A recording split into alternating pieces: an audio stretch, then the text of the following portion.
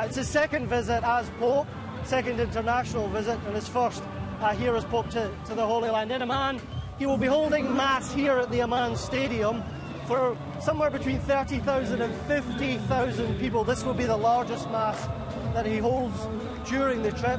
Some of the children running around here today will be taking their first Holy Communion in this audience with the Pope during this Mass. After here, he will travel to the Palestinian territories. He'll visit Bethlehem. He will also visit Tel Aviv in Israel and visit Jerusalem. So it's going to be a very packed 3 days for the Pope and his first visit here, Pope Francis, his first visit here to the Middle East.